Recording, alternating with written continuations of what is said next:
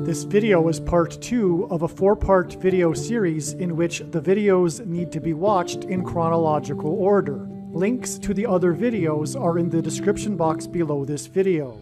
This will sound very strange, but it is predicted that NASA's helicopter on the planet Mars will crash on October 31st, 2022. Just days before it is predicted that Kamala Harris will die in a plane crash due to a bird strike on November 3rd. The post date that this video is posted proves that this prediction is made ahead of time, as well as does this time-stamped email by Google and this forensic notes document. If you are skeptical for some reason, please email me and I will forward these to you.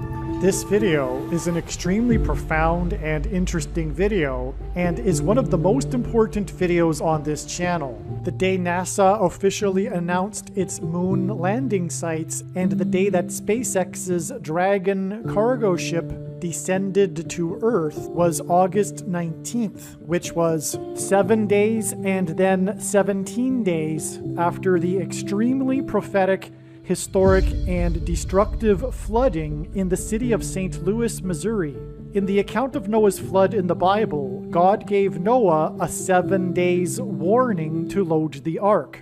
After this, the flood began in Genesis 7:17, and then Noah's ark came to rest on Mount Ararat in the 7th month on the 17th day of the month. In other words, this 7 days and then this 17 days count is one reason why the trail of prophetic signs leading to the day that NASA's helicopter will crash goes through August 19th, 7 days and then 17 days after this prophetic flooding. The same day as this extremely prophetic, historic, and destructive flooding in St. Louis, sudden extreme weather caused Class A damage, which means $2.5 million or more in damages to 10 helicopters at the naval base in Virginia. 4 of these helicopters are named Sea Dragon helicopters. They are used to hunt sea mines.